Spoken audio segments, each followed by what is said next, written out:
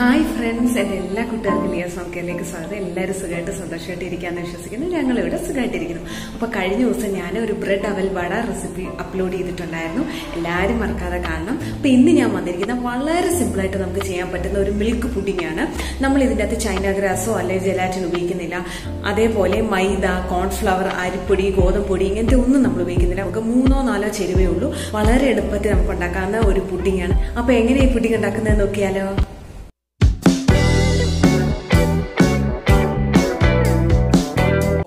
Pudding ഉണ്ടാക്കാനായിട്ട് ഞാനൊരു sauce pan എടുത്തിട്ടുണ്ട്, അടുപ്പത്ത് വെച്ചിട്ടുണ്ട്. ലോ ഫ്ലെയിമിലാണ് ഇതുള്ളത്. ഇതിലേക്ക് ഞാൻ ആദ്യം ആഡ് ചെയ്യാൻ പോകുന്നത് 1/4 കപ്പ് പഞ്ചസാരയാണ്. 240 ml കപ്പിൽ 1/4 കപ്പ് പഞ്ചസാര ഞാൻ ഈ സോസ് പാനിലേക്ക് ആഡ് ചെയ്യണം.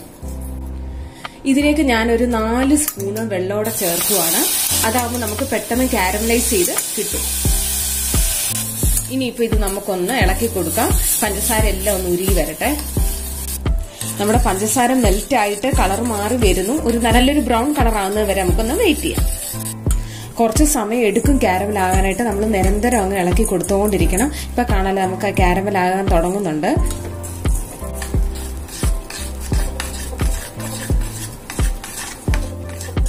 നമ്മുടെ കാരമല് നല്ലതായിട്ട് വന്നിട്ടുണ്ട്, നല്ല ബ്രൗൺ കളർ ആയിട്ടുണ്ട്. ഇനിയിപ്പോ നമുക്ക് അടുത്തതിലേക്ക് ബട്ടറാണ് ആഡ് ചെയ്യേണ്ടത്. അൺസോൾട്ടഡ് ബട്ടർ 3 സ്പൂൺ നമുക്ക് ഇതിലേക്ക് ചേർക്കാം.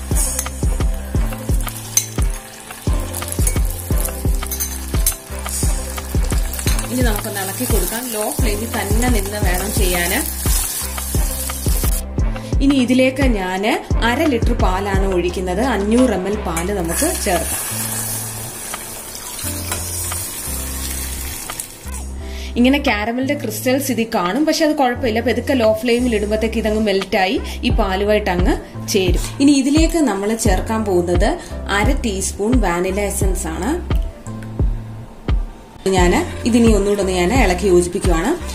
കാരമൽ എല്ലാം ഒന്ന് മെൽറ്റായി വരുമ്പോൾ തന്നെ നമ്മൾ ഫ്ലെയിം ഓഫ് ചെയ്തോണം. അധികം നേരം സ്റ്റൗവിൽ വെക്കരുത്, കാരണം ഇത് പിരിഞ്ഞു പോകാൻ സാധ്യതയുണ്ട്. ഞാനങ്ങ് ഫ്ലെയിം ഓഫ് ചെയ്തു.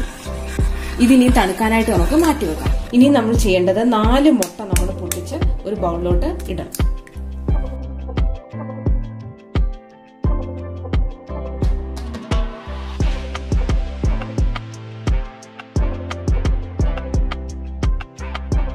ഇനിയിപ്പോ ഇത് നല്ല സ്പൂൺ വെച്ച് നന്നായിട്ട് ബീറ്റ് ചെയ്തെടുക്കാം. നമ്മുടെ പാലിന്റെ മിക്സ് നന്നായിട്ട് തണുത്തിട്ടുണ്ട്. ഇതിലേക്ക് നമ്മൾ ബീറ്റ് ചെയ്ത 4 മുട്ട ചേർക്കുവാണ്. ഇനിയിപ്പോ ഇത് നന്നായിട്ടൊന്ന് ഇളക്കി യോജിപ്പിക്കും. ഞാൻ ഒന്ന് ടേസ്റ്റ് ചെയ്ത് നോക്കിയപ്പോൾ ഇച്ചിരി ഒരു പഞ്ചസാരയുടെ കുറവ് തോന്നി. ഒരു 2 സ്പൂൺ പഞ്ചസാര ഞാൻ ആഡ് ചെയ്യുവാണേ. ഞാനൊരു സ്റ്റീലിന്റെ ടിൻ എടുത്തിരുന്നു, അതിലേക്ക് ഞാൻ ഈ മിക്സ് ഒഴിക്കുവാണേ. ഒരു നോൺ സ്റ്റിക്കിന്റെ പാൻ എടുത്തിട്ടുണ്ട്, അതിലേക്ക് ആവശ്യത്തിന് വെള്ളം ഒഴിച്ചു. വെള്ളം ചൂടായി വന്നപ്പോഴത്തേക്ക് അതിലേക്ക് ഒരു തിരികെ വെച്ചു. അതിന്റെ മുകളിൽ പുഡിങ്ങിന്റെ മിക്സും വെച്ചിട്ടുണ്ട്. ഇനി ഒരു സ്റ്റീലിന്റെ അടപ്പ് വെച്ച് ഞാൻ ഈ പാത്രം ഒന്ന് കവർ ചെയ്യുവാണ്. നമുക്ക് ഫോയിൽ പേപ്പർ വെച്ച് വേണമെങ്കിലും അടച്ചു വെക്കാം. അങ്ങനെ ചെയ്യുമ്പോൾ എന്താണെന്ന് പറഞ്ഞാൽ ആവി വെള്ളം നമ്മുടെ ഈ മിക്സിന്റെ മുകളിൽ വീഴത്തില്ല. ഇനിയും ഒരു ലിഡൂടെ ഞാൻ മുകളിൽ വെക്കുവാണ്. ഇതിനി മീഡിയം ഫ്ലെയിമിൽ നമുക്ക് വെക്കാം. ഇനി നമ്മൾ ചെയ്യാൻ പോകുന്നത് നമ്മുടെ പുഡിങ്ങിന് ഒരു ടോപ്പിംഗ് ഉണ്ടാക്കുകയാണ്. കാരമലൈസ്ഡ് നട്ട്സ് ആണ് ഞാൻ ഉണ്ടാക്കാൻ പോകുന്നത്. അതിനുവേണ്ടി 2 സ്പൂൺ പഞ്ചസാര ഞാൻ സോസ് പാനിലോട്ട് ആഡ് ചെയ്യുവാണ്. സോസ് പാൻ ഇപ്പൊ ഒന്ന് ലോ ഫ്ലെയിമിൽ കിടക്കുവാണ്. ഇതിലേക്ക് 1/2 സ്പൂൺ വെള്ളത്തോടെ ചേർക്കുവാണ്. നമ്മൾ ഇളക്കിക്കൊണ്ടിരിക്കുമ്പോൾ ഇങ്ങനെ ഒരു ഫോമിലോട്ട് അത് വരും. പക്ഷെ പെതുക്കെ നമ്മൾ വെയിറ്റ് ചെയ്യുക, അത് പെതുക്കെ കാരമലൈസ് ആയിക്കോളും.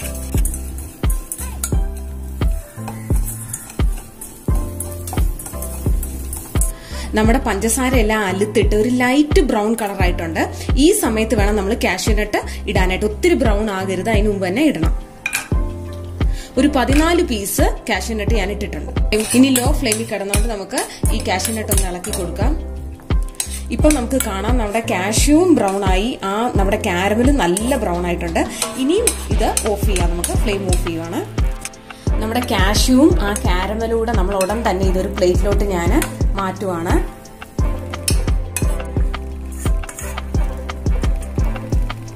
ഇതൊന്ന് തണുക്കാനായിട്ട് നമുക്ക് മാറ്റിവെക്കാം. കാരമലൈസ്ഡ് നട്ട്സ് ഞാൻ ഇളക്കി എടുത്തിട്ടുണ്ട്. ഇനി ഞാൻ ഇതൊരു മിക്സിയുടെ ജാറിലേക്ക് ഇടുവാണ്. ഇത് പൊടിച്ചെടുക്കുമ്പോൾ ഒത്തിരി പൗഡറായിട്ട് പൊടിക്കരുത്, ജസ്റ്റ് ഒന്ന് ക്രഷ് ചെയ്തെടുത്താൽ മതിയാകും. നമ്മുടെ കാരമലൈസ്ഡ് നട്ട്സ് ഞാൻ മിക്സിയുടെ ജാറിൽ നിന്ന് ഒരു ബൗളിലേക്ക് മാറ്റിയിട്ടുണ്ട്. ഇപ്പം 45 മിനിറ്റ് കഴിഞ്ഞിട്ടുണ്ട്.